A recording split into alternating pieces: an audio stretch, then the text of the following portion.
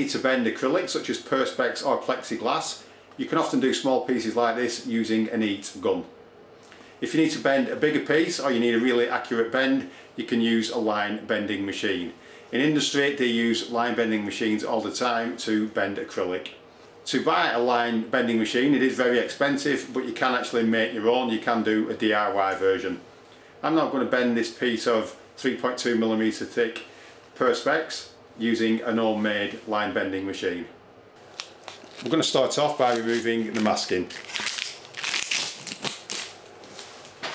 So I'll switch the machine on, and the nichrome wire that eats up the acrylic is now nice and warm. I'm now going to place this on the line bending machine exactly where I want it bending, and we're just going to leave that for a couple of minutes to warm up.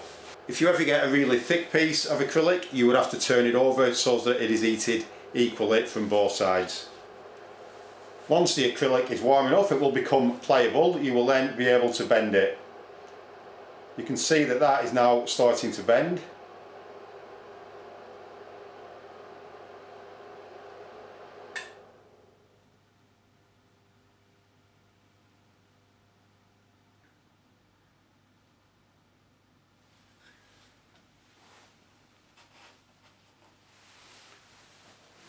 Once it's cooled sufficiently, you can then remove it from the line bending machine, and you can see there that we have a perfect bend in that piece of acrylic.